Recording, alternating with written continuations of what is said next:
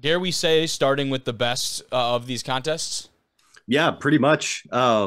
Just kicking things off, we had number 3 College of Idaho this weekend travel to 9 Montana Western.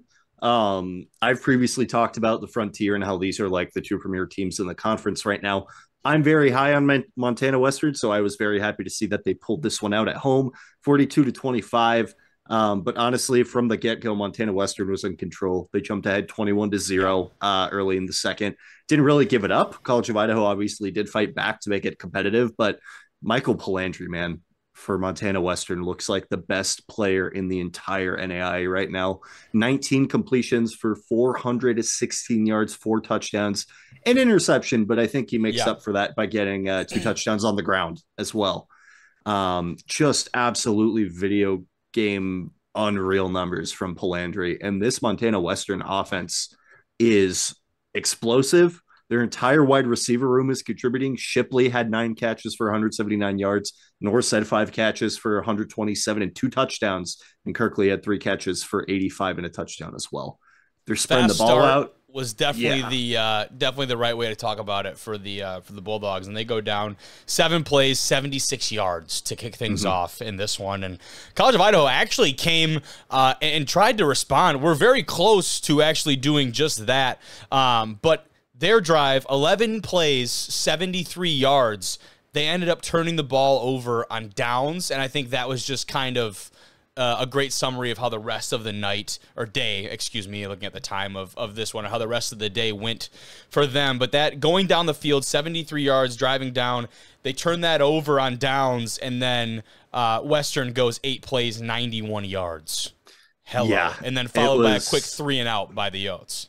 Yeah, the Yotes could not get out of their own way. They only converted, they got points on 3 out of 7 of their red zone trips. And that includes like field goals, touchdowns. 4 times they didn't come away with any points in the red zone, which obviously if you score points there, this is a completely different game. Just couldn't punch it in when it mattered most. And that's also credit to the Montana Western defense. Bend don't break, quite literally the definition of that during this game. But yeah, Montana Western looks like one of the 5 best teams in the country right now. I'm still super high on them. I'm sure they'll lose some dumb conference game along the way because it's the Frontier. That's just how we roll. But it was not the case today. Montana Western showed that they are the top of this conference for the time being. And College of Idaho has some things to work on. And it's good that this happens for them early in the season so they can have some time to regain themselves and build themselves back up. Yeah, the long ball was working incredibly well for Western. You go down the list here, receiver-wise. Shipley caught a 48-yarder.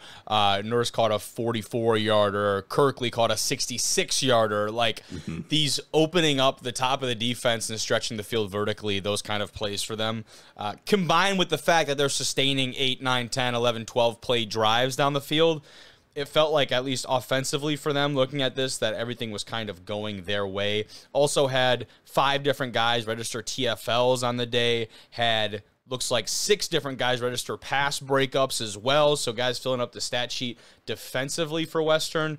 And, just a lot of, like you said, a lot of really good points coming out of this one. I'm trying to look and find special teams wise anything too crazy, but nothing really jumps off the top of my head. Only 3 punts for either side. I mean, yeah, it was pretty standard on the special teams side of things. The time of possession too, like we talked about College of Idaho, like not being able to get it done. They won the time of possession battle 36 minutes to 24 is what it rounds to. Yeah, which that really great need to indicator. Capitalize. Yeah, absolutely, really Great need to indicator. capitalize on that. So. Like I said, not the end of the world for College of Idaho, but Montana Western, man, they look really good. I'm really excited to see him roll. And Palandri just going to keep adding to his Player of the Year resume. Absolutely. You look at their schedule moving forward, and we'll talk preview another time, but they're on the road for the next 2 at Lewis and Clark College, and then you get into Frontier play, the first 2, I guess, back into Frontier play, because this was obviously their opener into the conference, but at number 23, Southern Oregon, who's coming off a big-time win, and then at home, the Bulldog Bash versus number 15, Montana Tech. So, hello, welcome back to conference play. Would not be surprised if one of those 2 teams, you can't even say sneaks up on them because they're top 25 type opponents, but would not be surprised if, like you said, there's some cannibalism along the way. Also, on the other end, they play the way they did on Saturday those are all wins. Those are all put into the W column. So Destiny very much in the control of the guys in that locker room.